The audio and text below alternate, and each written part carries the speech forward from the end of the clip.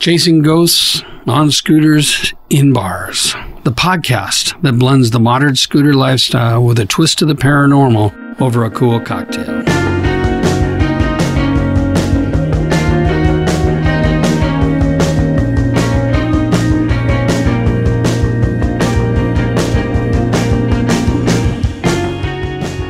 So here we are, Chasing Ghosts Season 1, Episode 5. 5 already? Yes.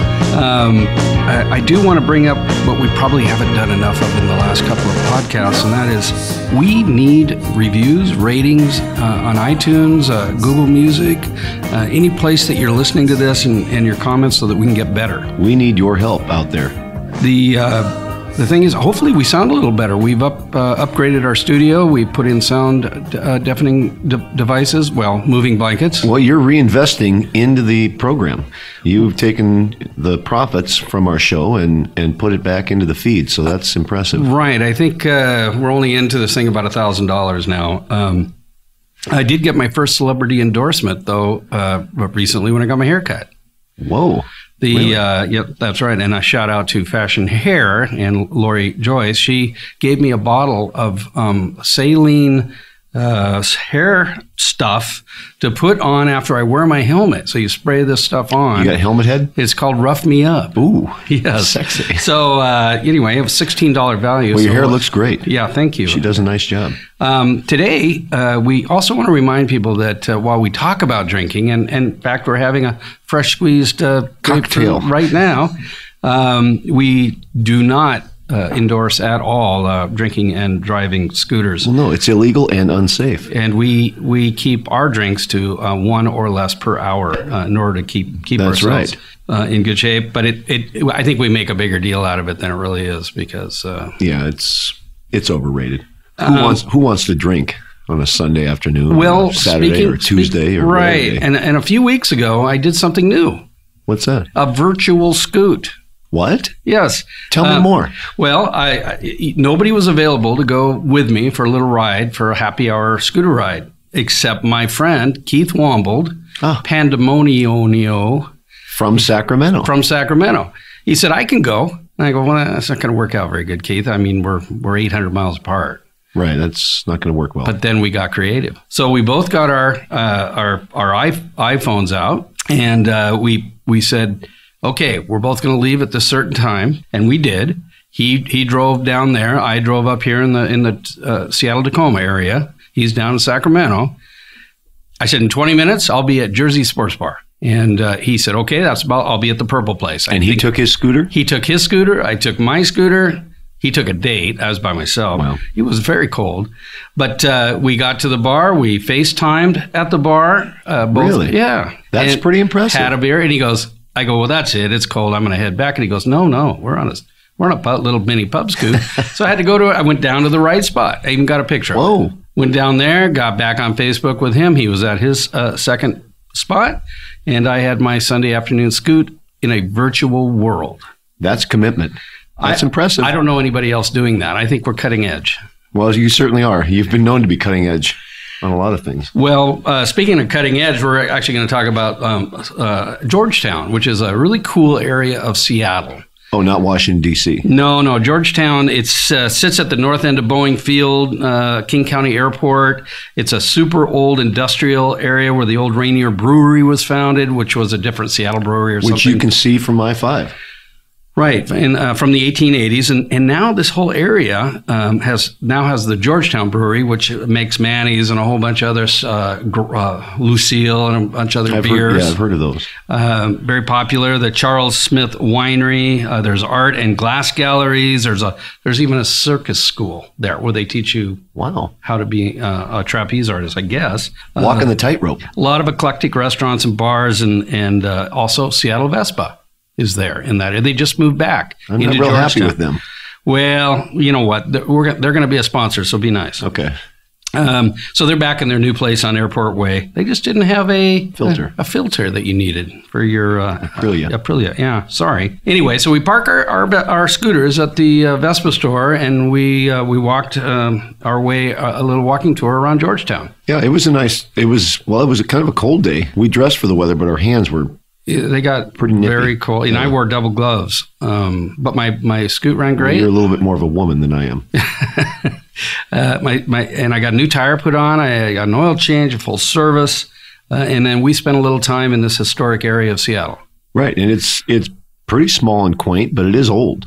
It's classic. Well, the road's very narrow. It's in the shadow of I-5, like you mentioned, in a very industrial and historic spot. It's on the east side of Airport Way, our east side of the freeway on Airport Way, and there's old brick manufacturing and breweries, and it's the kind of brick that people are paying a ton of money now for. That beautiful aged brick. Right. It just looks classic great. look. But I think a lot of people don't even know it's there. Unless you're a local or a hipster. Well, yeah, that'll do it.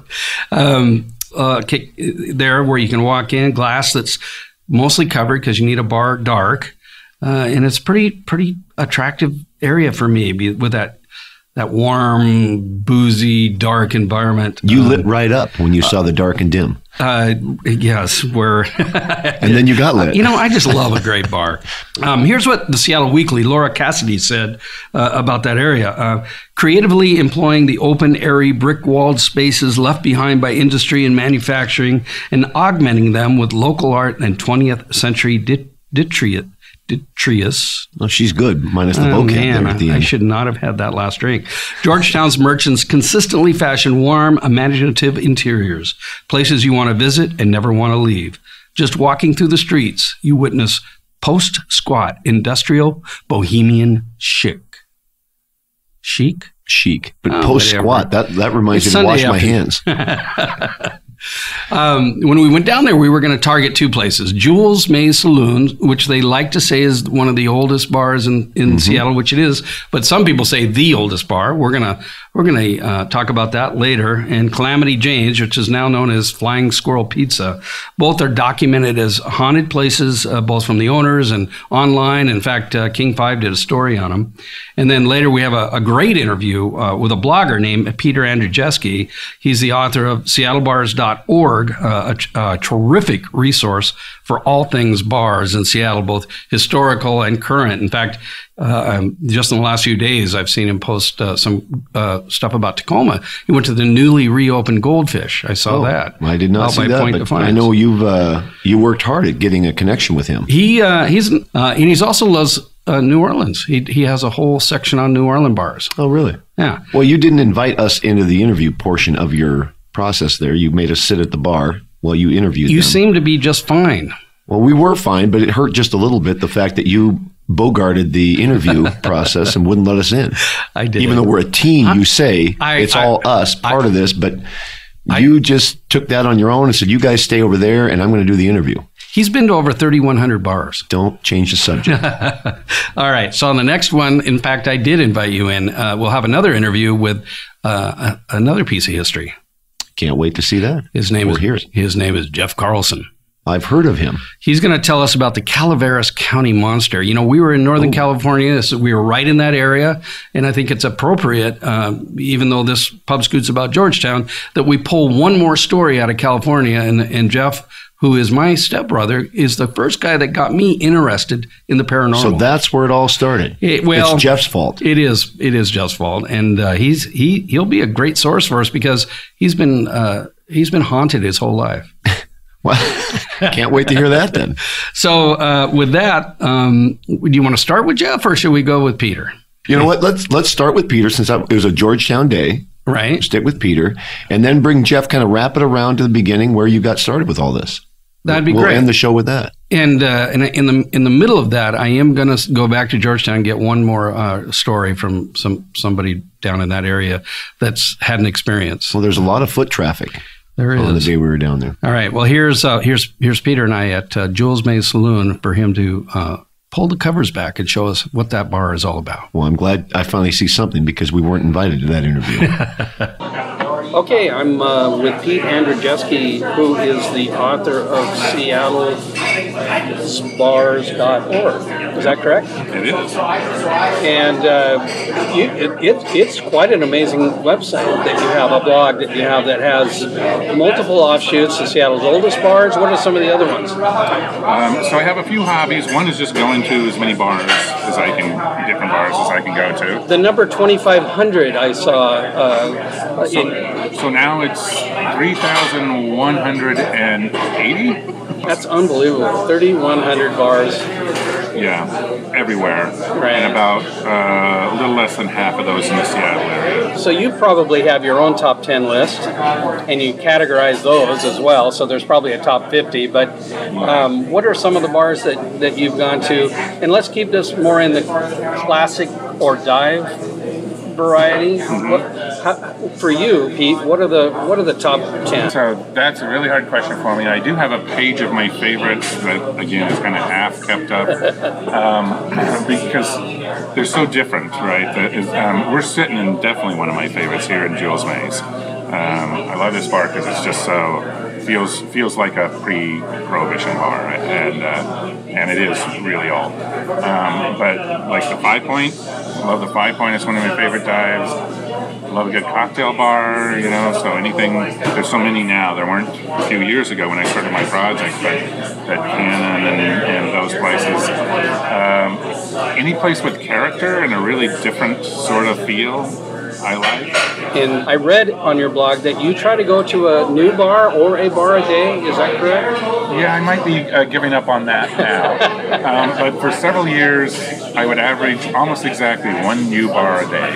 So we do our bars on scooters, and we look for classic pubs, dive bars, haunted taverns, which is one of the reasons that we're in Jules Mays. Is it's known to be haunted. It's published online and elsewhere where people have come in, but we make a real effort only to have one drink per hour or so, but we go on multi-day runs. Do you keep an eye on that? Do you say, well, heck, I'm going to go to this many bars? How do you limit that for yourself? Usually it's a pretty pedestrian thing. I'll go to, I'll go out to dinner and I'll just look for a bar I haven't been to yet and have a drink with dinner. Right. Maybe one or two. And a lot, a few nights I won't go any new place. And then every now and then we'll be staying in like New Orleans or Scottsdale or someplace where I can walk to a million different bars. And then I get a bunch in really fast. We all love the walking tour. I'm on one today here in Georgetown. Yeah, excellent. So yeah, and then when we'll often be driving around the Northwest, and usually with my girlfriend, and we usually have a bunch of stuff stacked in between. So we'll go to parks, we'll go on a little hike maybe. A lot of times I'll try and go to the local historical society and see if I can find some old city guides that'll help me with bar history and so on. So we'll usually have one drink in each place and plenty of time between each. If they get squeezed together, then my girlfriend doesn't drink. She'll have a drink at the first one or two, and if there are several really close together, she'll take over the driving. Well, I saw her raise her hand earlier when we were talking about, well, what do you do when you get to that point? It's rare. Yeah, it's pretty rare when you do that. Also, I actually just bought a blood alcohol tester. Keep it on your keychain and put it in your phone? Just put it in my trunk, and it's more for wagering. Like it's more fun if you're just can walk, do one of those walking tours, and then you guess, and you see how good your sense of how much you've had it. But when we're driving, I never get even close. Who wants to go through that? Yeah. Nobody does.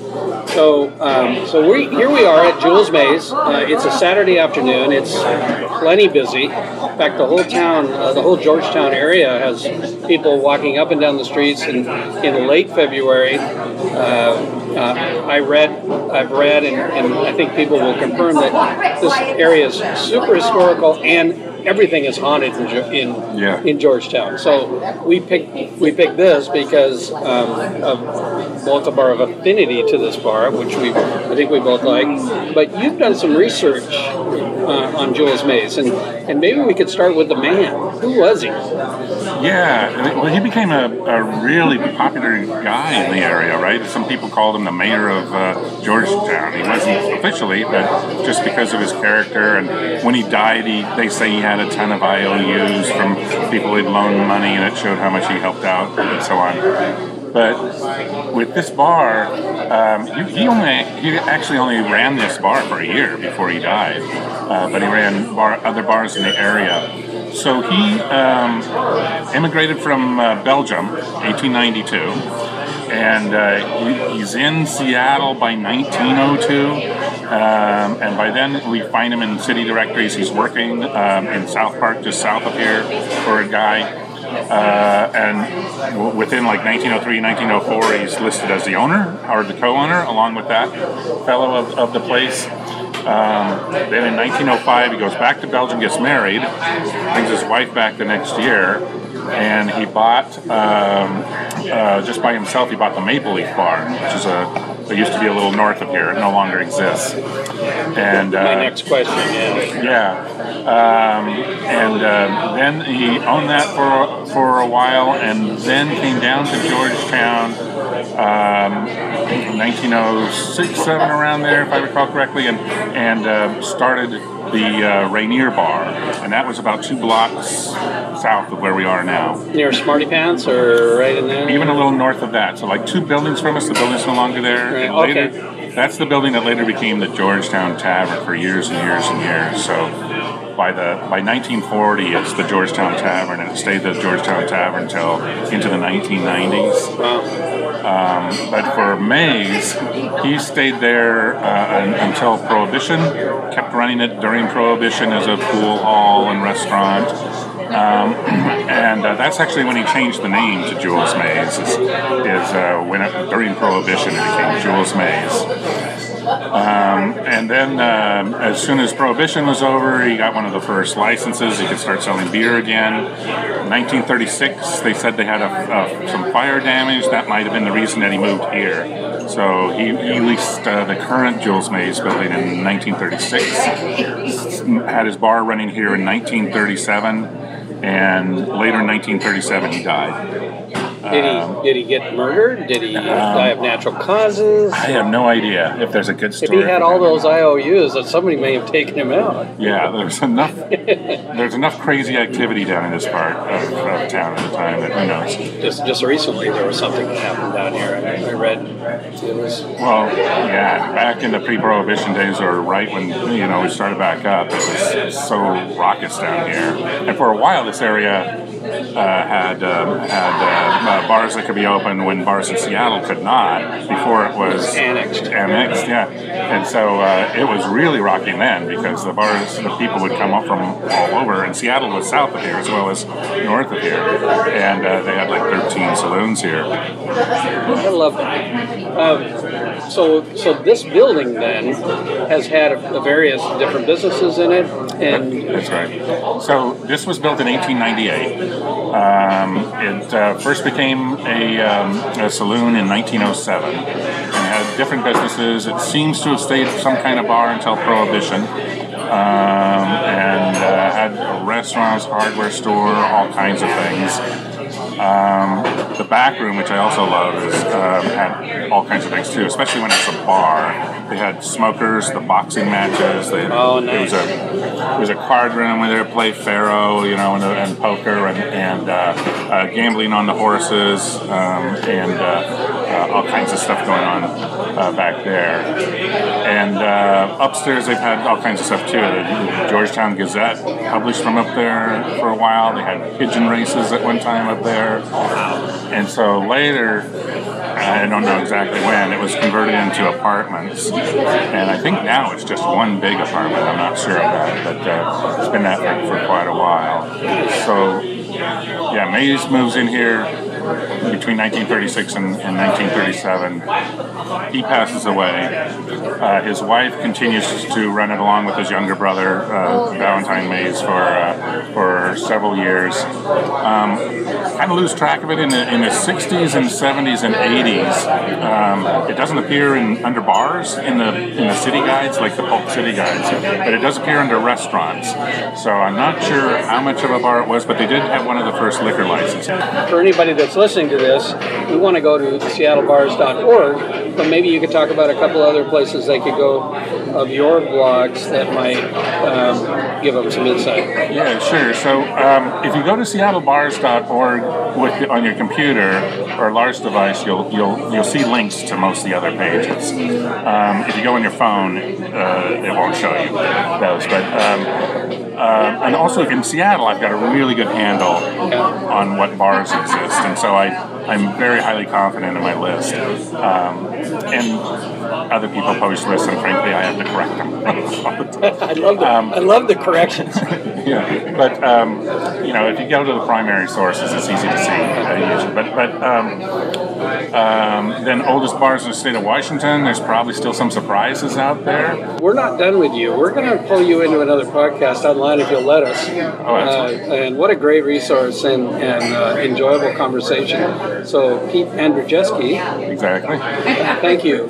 SeattleBars.org and his beautiful girlfriend Tristan. Yeah, thank you. So if you have any hints for things I may have missed, go to the site, drop me an email, please. I will. I found you on there. All right, perfect. Well, that was really good stuff by Peter there in the interview. And remember, you can find all his stuff at seattlebars.org, and you can branch out into other areas of his extensive bar research, which is it's just wonderful stuff. It's amazing.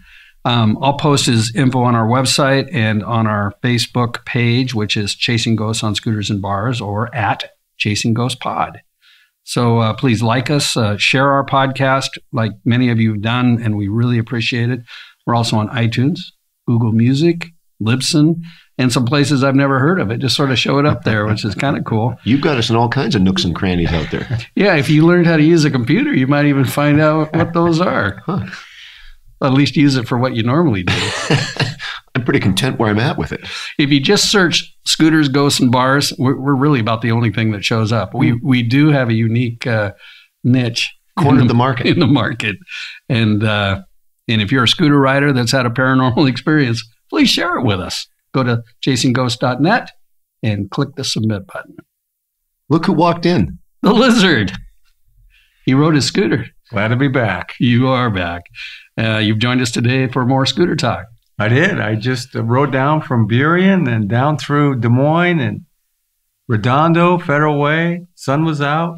It was a great day to be on my scooter. How'd the Harley riders treat you? Well, most often they see me coming. And they don't like to acknowledge us scooter riders, but that's okay. They look the other way. Yeah. I notice they don't even do the motorcycle wave most of the time. That's okay. Yeah, they get taught to only wave to other Harley riders. Or a dentist. Do the same thing.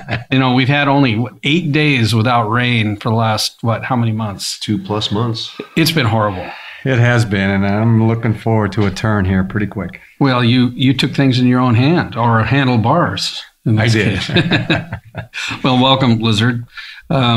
Earlier, I mentioned that in the podcast that Georgetown was on the east side of I-5, but I really meant the west side. Maybe you're just heading the wrong direction on I-5 originally. Maybe that's what it is. But I've self-corrected. There's no need to contact me on Facebook or anywhere else to say, Mark, you're an idiot. It's on the west side of I-5. And also in episode 4, I said that a town in California was Cooperopolis, but it's actually Copperopolis. And that was another listener that caught that mistake and made me feel like an idiot. Well, it was honest. You have a son named Cooper. I do. And so do you, by the way. I do, yeah. Odd.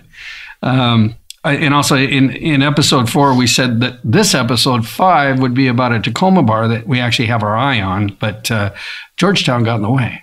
You seem to be making up quite a bit of material. Well, I'm not making it up. I'm correcting it. And so today we're finishing up season 1, episode 5 of Chasing Ghosts on Scooters in Bars. And we'll be chatting with Vanessa. She's the co-owner of Jules Mays Saloon, the one that Pete Andrzejewski was talking about just a few minutes ago. And then we'll follow up that with Claire, who is a bartender there of her own experience in Jules Mays. And this is another interview that we were not a part of, I think. Well, here's a lot happens Behind the scenes? Yeah, behind the scenes on this podcast. While you guys are working and doing all your things, I'm putting together notes. I'm doing research. I'm doing the editing. I'm doing all the social media. I'm doing the website. I mean, there are things, Mark, that you just don't realize We have worked really hard to put this thing together. I have to call you and say, hey, would you mind downloading the episode and listening to it? I'm getting there. All right, you've turned into a maven of podcasts these days. I'm pretty impressed with myself. All right, let's get back to Vanessa and Jules Mays. So hi, I'm at Jules Mays with Vanessa, one of the co-owners of the bar, and hello. And you have more than one bar. We do.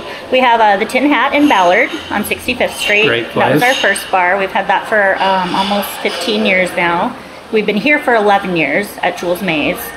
And we just opened our third location in White Center a year and a half ago. And that's been getting good press. Yeah, called Noble Barton. Noble Barton, that's Yeah, right. and that was my great-granddad's name. So that's where it's the a name comes from. Great name. Yeah. And we are specifically here, though, in Jules Mays because earlier I came to this area. Georgetown is just known, it's a very historical area, and it's known for a lot of things. In fact, I read online where it said every building is haunted in Georgetown, but specifically Jules Mays is. Mm-hmm. So can you tell us a little bit about that? Well, the story goes, of course, we've got, a yoga studio and apartment building up above. Back in the day, those were rooms, for ladies of the night, things like that. This was kind of a boom town down here. There were bars everywhere. It was just crazy. The railroad tracks were here. The brewery was here. So just tons of people, lots of single guys, lots of crazy. It was the Wild West for sure. Sort of like now, again. Yeah. It hasn't changed that much over the years. So obviously lots of stuff went on in those days. People getting in fights and being killed and things like that. So naturally, I think that's probably why it's a hotbed for hauntings, really, So Jules Mays in particular, I haven't had any experiences personally, but I know a lot of the staff has. In fact, just probably a month or two ago, my bar supervisor, Shelby, came to me and said, I saw the ghost. Oh. And I was like, what? And she goes, yeah. And it was in the middle of a busy night, and the general description of the main ghost that haunts Jules Mays is she's a woman. She always wears a long dark dress, long dark hair. She kind of hangs out over by the ladies' room corner, and she doesn't do much. She kind of just wanders through and goes out the front door generally. And Shelby was working, and it was kind of a busy night, and she said she looked out the corner of her eye and saw a woman sitting at one of the bench tables by herself, and I need to go talk to her. And so she went and did some stuff, and out the corner of her eye she saw the woman get up and walk out the front door. And she said to some regulars, did you just see a woman sitting there? And they said, yeah, there was a woman sitting there. She just got up and left.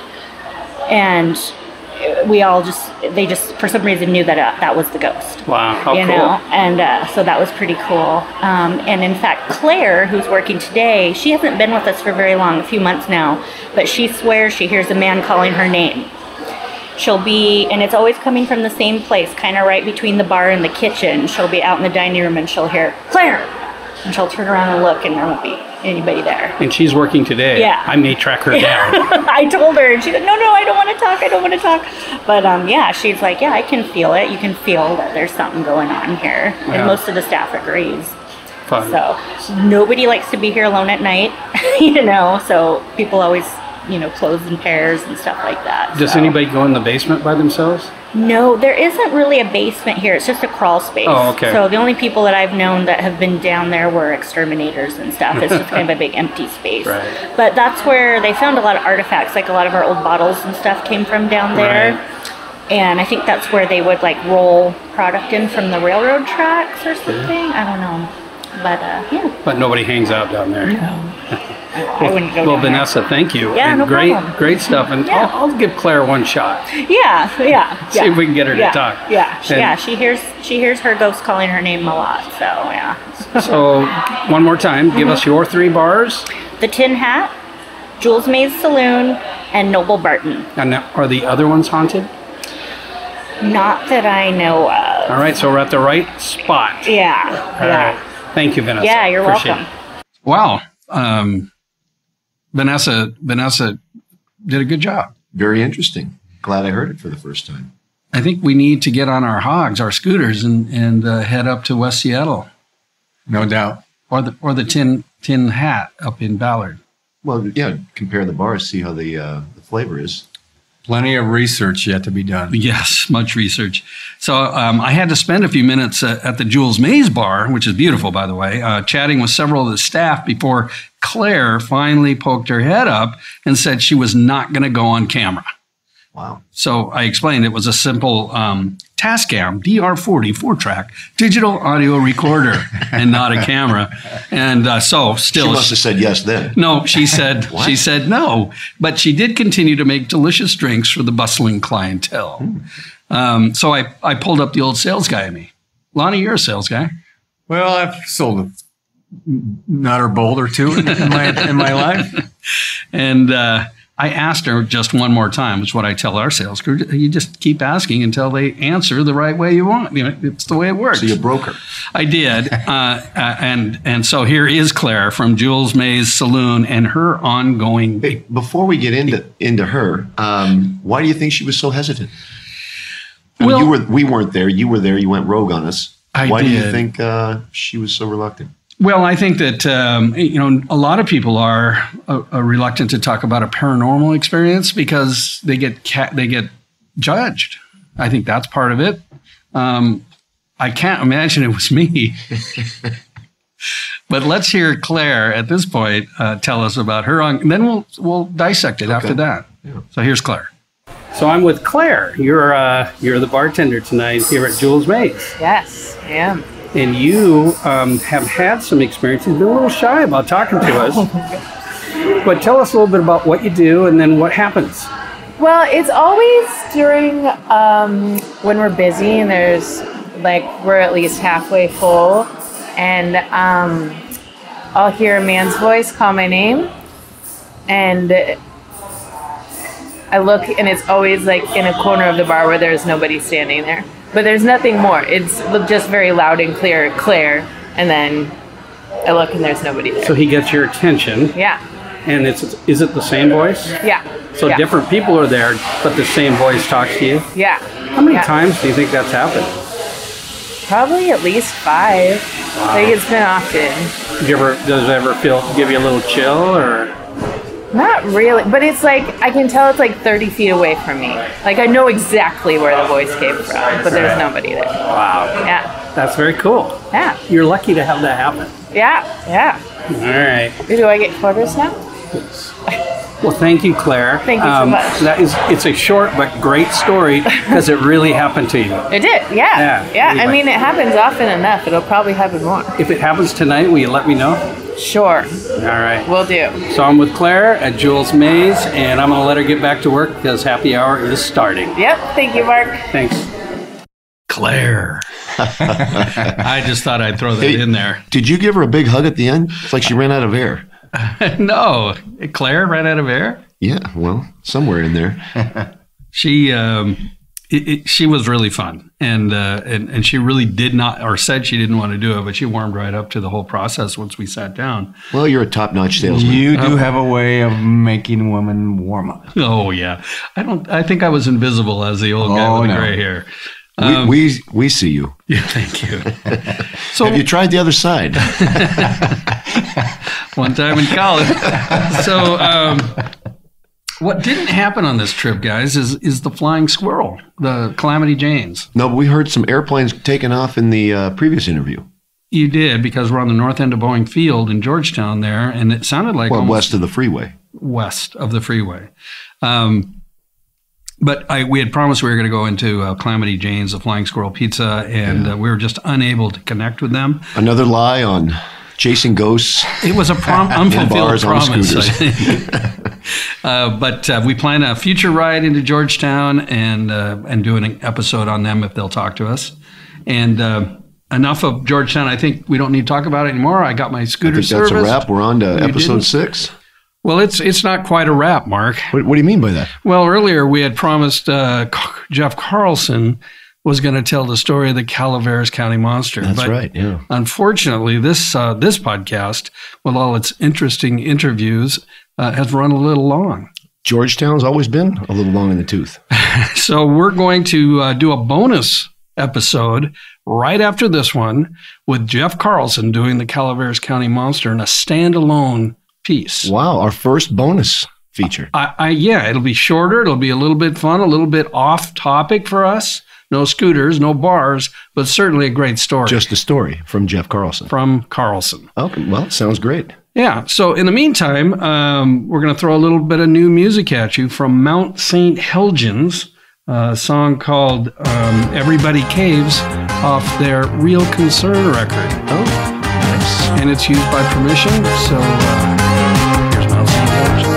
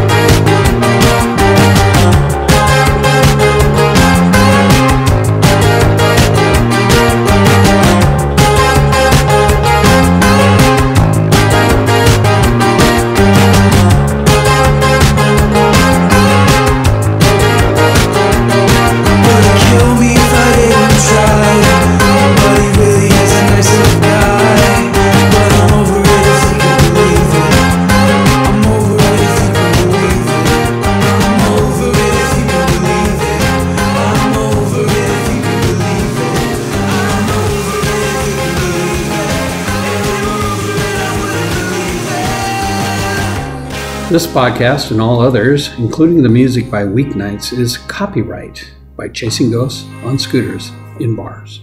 You hear that?